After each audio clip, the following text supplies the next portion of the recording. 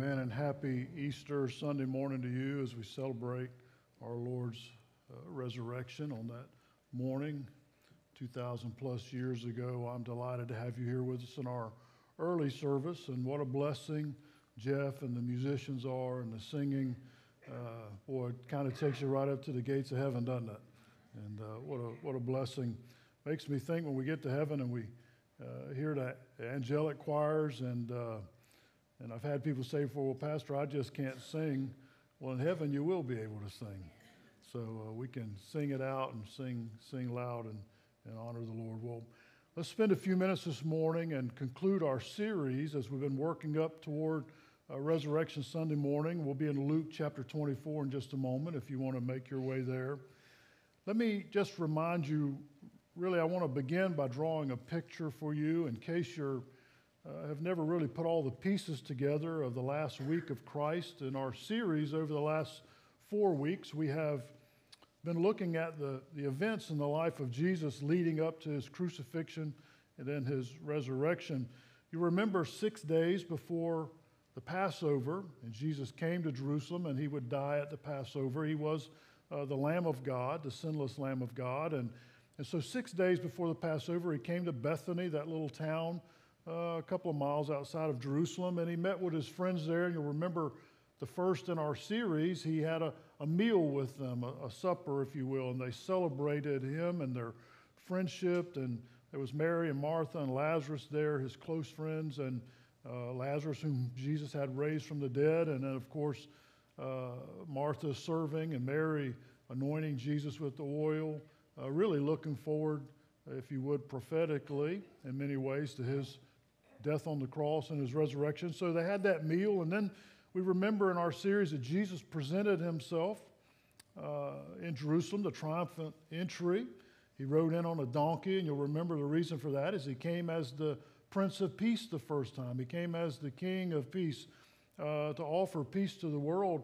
The Bible says he is the Prince of Peace. And so he rode in on a donkey, and he presented himself as the King of the Jews. And, of course, they ended up rejecting him. Many of the same people who cried, Hosanna, Lord, save on that day, rejected him a few days later at the trial because Jesus didn't fit in their box. He didn't fit what they were looking for in a Messiah and a King. And I might just say in passing, there are many people today who won't come to Christ because he doesn't fit what they're looking for. May I say to you this morning, if you're in that category, you say, well, you know, Jesus just isn't my thing. Well, understand this, there isn't any other thing. And you need to come to Jesus the way you are and accept him for who he is, because he's the King. And if you come to Jesus, you'll be glad you did, because he'll save your soul and give you eternal life. So they rejected Jesus after he presented himself as a Messiah. And you remember Jesus demonstrated really his deity and his power and who he is. He went in one day, the next day after the triumphant entry, and went into the temple. And what were they doing in the court of the Gentiles? They were money changing and selling doves, and had a bazaar going on in there. And Jesus cleaned them out, turned the tables over, and ran them all off. And it's interesting that while he was doing that, the high priest directly profited from those things. Nobody tried to stop him, because in his deity, when he manifested his power, nobody could stop him. And not to mention, Lazarus was walking around. The guy had been dead, and Jesus called him out of the grave. And so everybody could see Lazarus and see his power. There should have been no doubt in their mind that Jesus was exactly who he said he was. And then on Thursday of the week, the last week of his life, we didn't have time in our series to go through every single detail, but you'll remember Jesus told the Last Supper together, and Jesus sat with his disciples around the table, and they had a meal together, and he washed their feet. Remember that? He taught them how they should serve one another. And then Jesus said to them again, I'm going to be betrayed, and I'm going to be arrested, and I'm going to be executed. I'm going to be handed over to the Romans to die. And the disciples were troubled. They couldn't rationalize in their mind how he's the king and it's his kingdom and how is he going to die. They couldn't put the pieces together. So John chapter 17, that wonderful, encouraging high priestly prayer where Jesus prayed for himself, and then he prayed for them, and then he prayed for us, for all those who would be saved in the church age. So Jesus let them hear his prayer. Then he told them one would betray him, and of course it was Judas, and he went out. And then on that evening, it's Thursday afternoon, Thursday evening, Jesus then goes to the Garden of Gethsemane. Remember that? And he goes there to pray because his heart's heavy, because he's carrying a heavy burden. And you remember 3 times he fell down in the garden by himself, and he said, Father, if it be possible, let this cup pass from me. Nevertheless, not my will, but yours. You might ask yourself, and sometimes people say, what was Jesus praying for? Praying that this cup would pass from him. Did he not come to die on the cross? Sure he did. And that's exactly where he was going. It wasn't the physical suffering, though that would be very difficult, the beating at the hands of the Jews and the abuse at the hands of the Romans, and then the cross and the crucifixion in such an ignominious way to die. That certainly bothered him, but that wasn't why he was asking God, could this cup be taken away from me? You see, Jesus was sinless, always has been, always was, because he's eternally God, the Holy One. And when he went to the cross, what was he going to do for us? He was going to become sin for us. And the thought of taking on sin, the thought of becoming sin was so repulsive to him in his holiness that he asked the Father, is there any way that we can accomplish the salvation of these people without me having to do this? Of course, the answer was no. And Jesus said to the Father, nevertheless, not my will, but yours. Paul explained this thing very clearly in 2 Corinthians 5:21 when he said, for he made him who knew no sin to become sin for us so that we might have the righteousness of God. That's what Jesus was struggling over in the Garden of Gethsemane. Well, while Jesus was praying, the 3rd time he was praying, Judas had betrayed him. It's still Thursday evening. It's probably after dark. It's a little later in the evening. Judas and the arrest band shows up. And kind of a marvelous thing, Jesus immediately went out in front of his disciples because his disciples would have been considered criminals as well. But Jesus, always protecting his sheep, he went out in front of them and he approached the arrest group who was coming to him with knives and swords and spears. And Jesus said, who are you looking for? And they said, Jesus of Nazareth. And you remember John tells us in John 18 when he said, I am he, they all went backwards and fell on their face before him. Pretty awesome. They came to arrest him, and when he said the I am, which expressed his deity, they couldn't stand before him. I've often said, if I had been in the back of that arrest group with my little spear, and he said I am, and I found myself on my face, I would decide then I had somewhere else to be and something else to do other than try to arrest the guy that just put me on my face when he said I am. But the arrest party regathered themselves, recovered, and ironically, against all sense, Jesus allowed himself to be bound. They tied him up. The guy that just put them on their face, they tied him up and they hauled him away to trial. That was just the beginning of a long night for Jesus. You see, he had 6 trials throughout the night and into Friday morning. Illegal trials, I might add, under Jewish law. The first thing they did is they took Jesus to Annas, who had been the high priest, but the Romans removed him. But the Jews still recognized him as the high priest, so they took Jesus there for a hearing in the middle of the night. It was against Jewish law to have a trial in the middle of the night, but they did anyway. And then after Annas had interrogated Jesus and accused him of sinful blasphemy, they took him to Caiaphas, who was the high priest that the Romans had put in place, who by instance happened to be the son-in-law to Annas, so it was all in the family. So Caiaphas interrogates Jesus, and all along they're abusing Jesus and blaspheming him and striking him, which again was illegal under Jewish law. You couldn't strike a prisoner. You couldn't mistreat a prisoner until there was a judicial decision that they were either guilty or not guilty, but they didn't care about the law because they hated Jesus so much.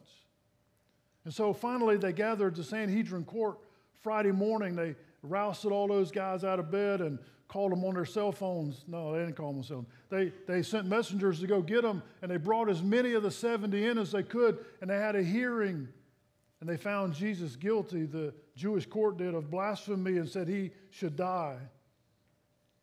Well, Herod would hold court, not Herod, but Pilate would hold court early in the morning, so they went immediately to Pilate because they couldn't execute Jesus. They didn't have the authority, so they took Jesus to Pilate for the first Roman hearing early in the morning. Now, Jesus has been up all night. He's been abused, slapped around, insulted, blasphemed, had no sleep, no food. They take him before Pilate. Pilate talks to him.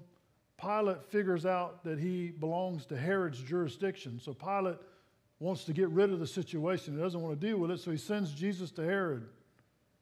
Well, Herod didn't care anything about the political part of it. He just wanted to see a miracle.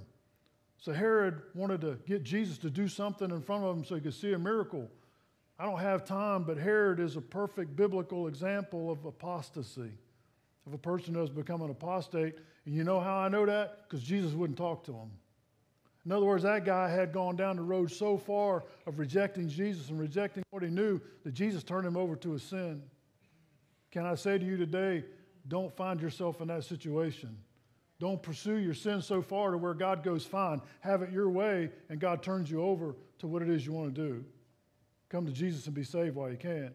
So Jesus didn't say anything to Herod. Herod got frustrated and sent him back to Pilate. So the last hearing that Jesus had before Pilate, Pilate took him in. You can read about it in the Gospels. Here's Pilate's verdict. Now keep in mind, he's the authority of the land. He represents the Roman government. He has the final word. Listen to Luke 23, verses 13 to 15. Then Pilate, when he had called together the chief priests, the rulers, and the people, said to them, "You have brought this man to me as one who misleads the people, and indeed, having examined him in your presence," listen to this, "I have found no fault in this man concerning those things which you accuse him. No, neither did Herod, for I sent you back to him, and indeed nothing deserving of death has been done by him." Pilate declared publicly and openly that Jesus was an innocent man, that he was innocent of all the things they charged him of. Yet, for political expediency, and I don't have time to get into it, Pilate didn't want to lose his job. So he condemned Jesus to death and turned him over to be crucified. Jesus had to endure the beating of a Roman lictor, the abuse, the insults. You can read it in the Gospels. Carried his cross most of the way to Calvary, physically gave way. Another was called in to carry it for him the rest of the way. They nailed Jesus to a cross and they stuck him up in the air on that cross. 2 thieves crucified, one on each side of him. Jesus, there were 7 sayings from the cross. You can read them. And then Jesus dismissed his spirit and he died. Having finished, the last thing he said, "It's finished. I've completed the task." And he dismissed his spirit and he died. For the Jews, there was a time crunch. Jesus probably died somewhere around noon, between noon and 3 o'clock in the afternoon. At sundown, the Sabbath would begin. The Jews had to get those bodies off the cross and get them in the grave before sundown because that's the beginning of the Sabbath day, and they couldn't be up on the cross when the Sabbath day began. So remember, the Roman soldiers came to the 2 thieves who were still alive because crucifixion would sometimes take days for the person to suffer and finally expire. They broke the legs of the 2 thieves so they would suffocate, so they couldn't hold themselves up and they would die. When they came to Jesus, Jesus was already dead. So they stuck a spear in his side to be sure, and the water and the blood ran out. So they took the bodies down. They took Jesus' body and they wrapped it hastily, and they put it in a borrowed tomb that had been offered for him to use. Now these tombs were hewn out of a little limestone rock, usually, a little cave. Had a shelf in there, and they would put the body on that shelf, a little vestibule area where people could stand for a moment. It was crowded in there. And then they would roll a great big stone in front of it in a trough, roll it downhill typically. Gravity always helps. They would roll it over the mouth of the grave, and that would be it. But in Jesus' case, the religious leaders knew that Jesus said he was going to be resurrected on the third day. And they didn't really believe that, but they didn't want anybody stealing his body and then going, look, he came back from the grave. So they went to Pilate and secured some Roman guards, and they posted them out there, and they put a Roman seal on that tomb. Anybody who broke that seal, punishment was death. They put the Roman guards out there so nobody could get in the tomb. The response to Jesus' death was twofold. The religious leaders celebrated. Satan and the demons probably thought they had won. Darkness seemed to have won the day. The Son of God was dead. Among the leaders and followers of Jesus, they were full of consternation and sadness. They couldn't reconcile why Jesus would die and let himself be crucified. But here's the good part. What none of them understood was the stage was now set for the greatest victory ever. All the sadness, all the celebrating and all the victories and all the darkness thinking they had won, all the sadness and consternation of those who followed, brings us to Luke 24, verse 1. Look at it with me. Now on the first day of the week, very early in the morning, they and certain other women with them came to the tomb, bringing the spices which they had prepared. But they found the stone rolled away from the tomb. Then they went in and did not find the body of the Lord Jesus. These ladies came early in the morning on the first day of the week. Now let me explain very quickly. The Sabbath began at sundown on Friday and ran till sundown on Saturday. Saturday was the Sabbath.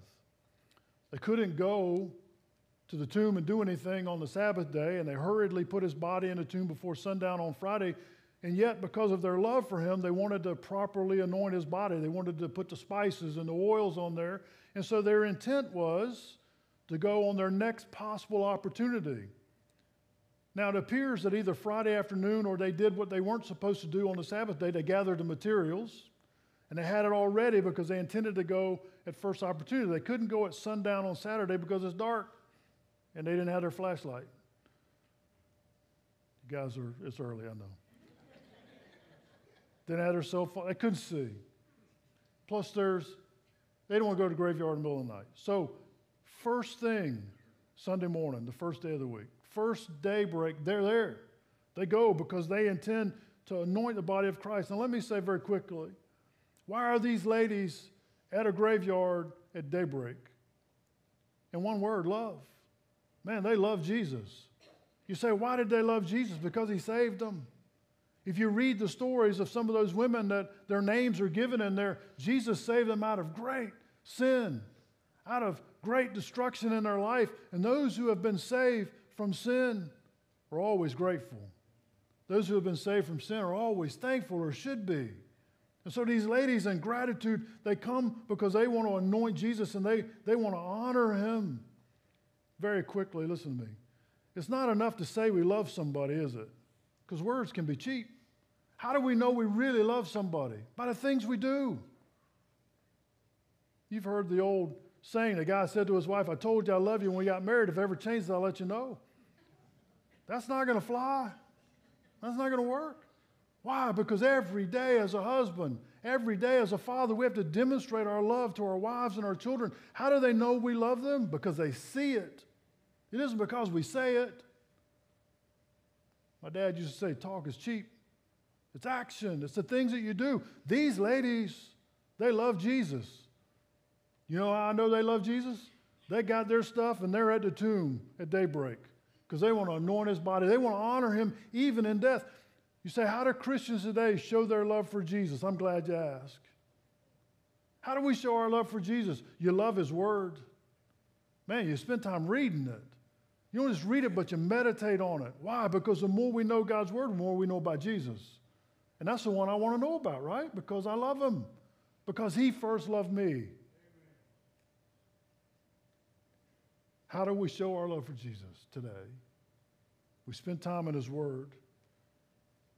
We pursue holiness. Can we ever achieve it in this life? Sadly not. But you know what? If you love Jesus, there's this desire in your heart to please him. And God said, be ye holy because I'm holy. Man, you want to do what he said? So we pursue holiness. Closely connected to holiness as we pursue obedience to do what God said. If you love somebody, you want to do what they said. If you love Jesus and you're thankful for what he did for you, you want to be obedient to him. So we pursue him. If you love Jesus, you want to serve him. You want to use your spiritual gift. You want to use the resources and the things that God's given you in this life to honor him, to bring glory to him, to do the things he's called us to do. These ladies were moved by love to go and anoint the body of Christ. What do they find when they get there very quickly? They were surprised when they got there. The tomb's wide open, the stones rolled away, and the body's not in there. Now we know, I'm not going to take time to go back and read it. In Matthew 28, it tells us what happened. The tomb is sealed. It has the Roman seal on it. The guards are out there taking their shifts, guarding this tomb. I've often said, having been in the military, I can only imagine how this went. The centurion comes to them and says, hey, I got special duty for you guys tonight. I want you to guard a grave. They probably thought that was a joke. You mean guard a dead person who's already in the grave? Yeah. I want you to make sure nobody gets in that grave. So they probably weren't real happy about having that duty. But they're out there. They're guarding the grave. They're guarding the tomb. The thing is sealed. The stone's heavy. The ladies probably couldn't have moved it anyway. And who shows up? An angel in the middle of the night. A couple of things about the angel that showed up from heaven. He wasn't worried about a Roman seal because he opened it. Not only did he open it, he sat on top of it. He probably opened it with one hand. Watch this. Sat on top of the thing. The Roman guards saw him in the middle of the night. They weren't as tough as they thought they were. The Bible says they passed out in fear. They were paralyzed. And when they came to their senses, when they woke up, they didn't grab their swords to fight. They ran. And they ran back into town to tell what happened. The angel opened the tomb, sat on the stone, and when the ladies get there, that's what they find. Now, why did the angel open the tomb? It wasn't to let Jesus out. The body's missing. Here's what happened. Sometime on the first day of the week, sometime in the night, Jesus got up in that tomb in his resurrection body.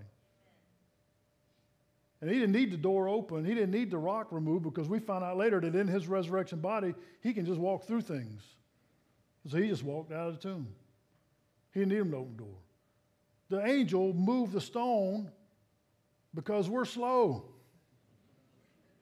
The angel moved the stone because the women are slow. And the men who would come are slow. Peter and John later, they're slow. John, by the way, the one closest to Jesus, was the first one to get it. That's a lesson for you. If you want to get it, if you want to understand, get close to Jesus. John didn't get it. Peter didn't get it. John was the first. The women come, they didn't get it. So the angel goes. God the Father must have said to the angel, go down there and open the thing so they'll get it. He goes down and opens the thing. The ladies come. They find the body's gone. Now, what's the resurrection really tell us? Listen, make no mistake about it. There are heretics throughout the church age who have denied the resurrection and they've made excuses for Christianity and the resurrection. You listen very close to this morning. Jesus physically and literally got up and walked out of that grave. He arose physically in a resurrected body. He's alive today. And what does it tell us that Jesus is alive? It tells us that he did what he said he would do. It tells us that he paid for our sin on the cross. It tells us that he is who he said he is. It tells us that he's the very God who left heaven and took on human form. It tells us that he won the victory over sin and death. It tells us that he won the victory over the grave. The greatest enemy to humanity is death. We all die. We all get separated from family. We all get separated from loved ones. There's sickness and hurt and pain in the world because there's sin in the world. Sin is the reason we die. God told Adam, the day you disobey me, you will surely die. And God's never joking. And God's never kidding. Adam died, and everybody after him has died. Jesus died, but he's the exception.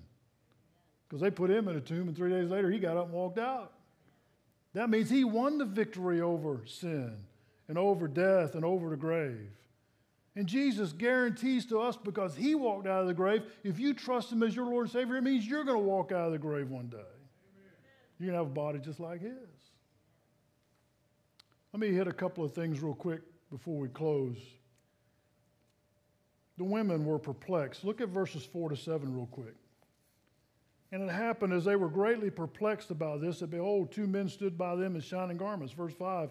Then as they were afraid and bowed their faces to the earth, they said to them, the angel said to them, why do you seek the living among the dead? He's not here, but he's risen. Remember how he spoke to you when he was still in Galilee, saying the Son of Man must be delivered into the hand of sinful men and be crucified, and the third day rise again. I like this. The women were perplexed, along with everybody else. What happened to the body? Remember, Mary thinks somebody took the body. Later, you'll see her talking. They're perplexed. They don't understand what's going on. But the angel said to them, hey, why are you looking for the living among the dead? Because he ain't here. And then he said, don't you remember what he said? And the angel brought to their memory what they had heard Jesus say. And then they remembered. They said, oh, yeah. He said he was going to come out of the grave on the third day. Important point. Listen to me. There are spiritual things that are hard for us to understand. Because, like I said, we're slow. We really are. We are dull when it comes to spiritual things. But watch this. What did the angels do? They said, remember what Jesus said. Well, there's the clue. You want to know what's going on spiritually? Read the Bible, and you know what the Holy Spirit will do? He'll whisper in your ear and in your heart, remember what Jesus said. Because you got the Word, because you read it, because it's in your mind, and because you meditated on it, and God will recall it to you. Let me tell you real quick, and I'm going to close in a moment. Listen to me. The fact that the angel would say, listen to what Jesus said, and believe what he said because he did it. What does that mean to you and me? Well, let me give you a list very quickly. Because Jesus said it, you can believe it. There's a rapture coming one day. And Jesus is going to come back and call his church out of this world. You say, well, I don't know when that's going to happen. Me neither, but it's closer today than it was yesterday. Jesus is coming back. He said he's going to do it, so he's going to do it. Because Jesus said it, it's going to happen. Do you know there's going to be a tribulation one day? 7 years of absolute hell on this earth. 7 years of judgment and the wrath of God poured out on wickedness. You know how I know that's going to happen? Because Jesus said it's going to happen. Do you know at the end, he's going to come back at the second coming as King of Kings and Lord of Lords. He's going to bring the army of heaven with him. He's going to set up his kingdom here. And if you're saved, you get to rule in it with him. You know how I know that? Because Jesus said it. You say, where do you find all that stuff in that book right there? Do you know that at the end of his kingdom, judgment day is coming? Somebody here this morning, somebody who's listening online or watching online, you've never prayed to receive Jesus Christ and you're lost. Listen to me. Jesus said judgment day is coming, the great white throne judgment. You say, oh, I don't believe that. Well, they didn't believe in the resurrection either, but he's out walking around. So the judgment's coming. Jesus said it, so you can believe it. And then there's an eternity out there, a new heaven and a new earth and a new Jerusalem, and living with Jesus forever and ever and ever in perfect fellowship with the God who created us. You say, how can you be so confident? Because the Jesus who got up and walked out of that tomb, like he said he would, is the one who said all that other stuff's going to happen too. You can believe a lot of things in life, dear ones, but unless you believe in Jesus, it's all in vain. Unless you trust in him, it's all empty. Let me draw it to a close.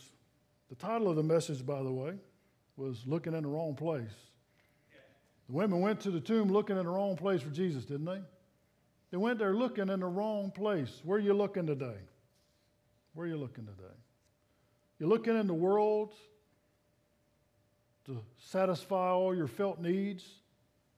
Felt needs are worth nothing, by the way. Our needs are what God say they are, not what we feel like they are. Are we looking in the world to solve all our problems? Are we looking in the world to make us feel better? Are we looking in the world to make us feel better about ourselves? Are we looking in the world to find some kind of peace in our heart that we would feel like we're all right or going in the right place when we die? You're not going to find it out there in the world. You're going to find it in Jesus Christ if you want it. The one who went in the tomb, paid for our sin on the cross, went in the tomb, and rose again on the third day. Today we celebrate the resurrection of Jesus Christ. These women came to be the first witnesses. They gave testimony. We have the testimony of the angels who said he isn't here, he's gone. We have the testimony of more angels outside, he isn't here, he's gone. He arose like he said. Did you know Jesus appeared that very day to his disciples in the upper room in his resurrection body? Thomas skipped Sunday night church. He sorry he did because he didn't see Jesus. The next Sunday, Jesus is in there again. Thomas is back. Thomas said, I ain't believing unless I see him and put my hands on the side. The next Sunday, Jesus comes in and Thomas is there and Jesus said, Thomas, come here. Put your hands right here. Feel my hands right here. Listen, Jesus came out of the grave. Paul said Jesus was seen of above 500 people at one time. That means 500 plus people heard Jesus teach in his resurrection body and saw him. The disciples shared a meal with him in his resurrection body. That's incredibly encouraging. That means Jesus could eat in his resurrection body. And I think our resurrection body don't worry about calories. It don't care. So you can eat whatever you want. You get all the banana pudding you want, and it won't hurt your resurrection body. They saw Jesus. They touched him. They heard him. They recognized him in his resurrection body. What's the final conclusion today? Jesus came out of the grave in a resurrected body. A lot of people have died in the history of humanity. Matter of fact, it's 100%. Nobody gets out of it. Jesus is the only one in all of humanity to conquer death. That proves who he is. Nobody else can do it.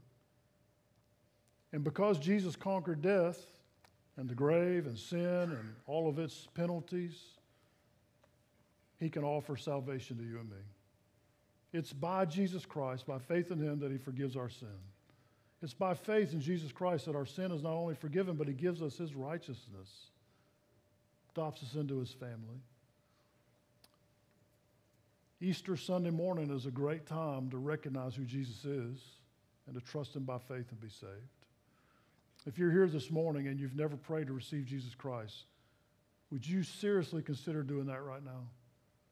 Would you trust the one, the only one who's ever come out of the grave? Would you trust the one, the only one who won the victory for you and me? Would you trust him this morning to save you?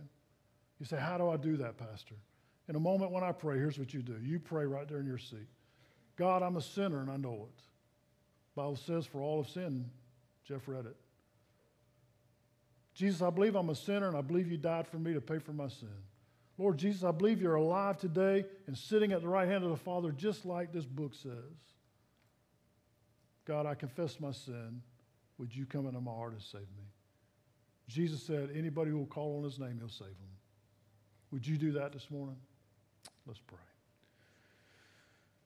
Father, what an incredible thing we celebrate today, that Jesus would die for us on the cross, that his body would be placed in a tomb, and on the third day, raised from the dead and walks out of there. God, thank you that your resurrection is our resurrection.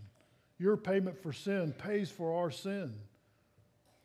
God, this morning, if there's a man or a woman, young person, boy or girl who has never been saved, in this moment right now, Lord, I ask you to draw them and save them.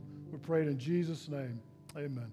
Let's stand together. You come, if I can pray with you this morning, you come on the first verse. All to Jesus I surrender, all to him I freely give. I will ever love and trust him, in his presence daily live.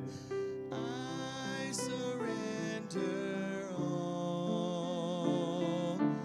I surrender all.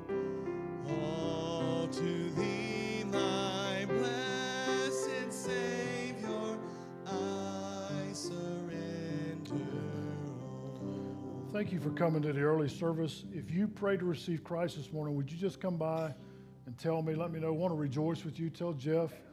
Find somebody before you leave and say, hey, man, I pray to receive Jesus today. So we'll rejoice with you. If this is your first time, thank you for coming. Hope you'll come back, be with us again. No service tonight. Enjoy today with your family. Anything else? Let's pray. Father, thank you for this morning, for what we celebrate, what we rejoice. Bless your people